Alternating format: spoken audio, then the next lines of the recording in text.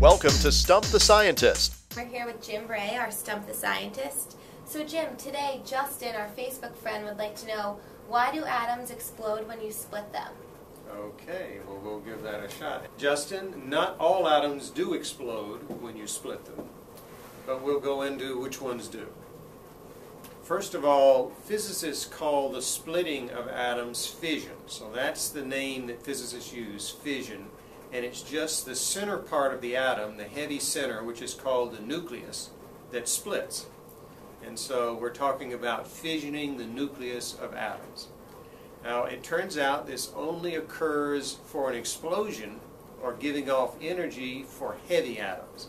And examples of these heavy atoms are uranium and plutonium, and we call these fissile materials. Now, by explosion or exploding, we mean that when the atom fissions or splits, it gives off a lot of energy. So what's happening is that the atom's nucleus, which consists of a lot of particles, splits in two.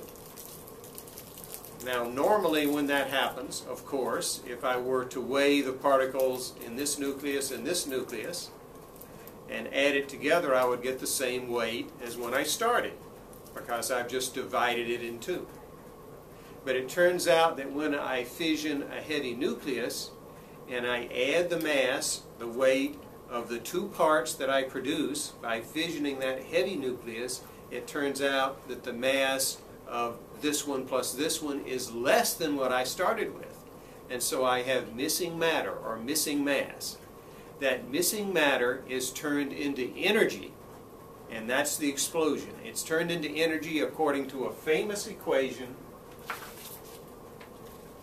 E equals mc squared. Famous equation due to Einstein, which says that the energy produced by the missing matter, E, is equal to the missing matter amount, the missing mass, times the speed of light squared. And this is a very big number, so we get a lot of energy from that missing mass. So that's where the explosion comes from when we fission a heavy nucleus. Now, it turns out that the reason that happens is that the two smaller nuclei are more stable than the big nucleus. And so when you add their masses together, we get less matter than what we started with, and the rest is converted into energy. If we try to split or fission a lighter atom, it turns out that we don't get this effect. And so there is no explosion. So that's your answer, Justin. Yes, we get explosion for fissioning heavy atoms like uranium or plutonium, but not for the lighter atoms.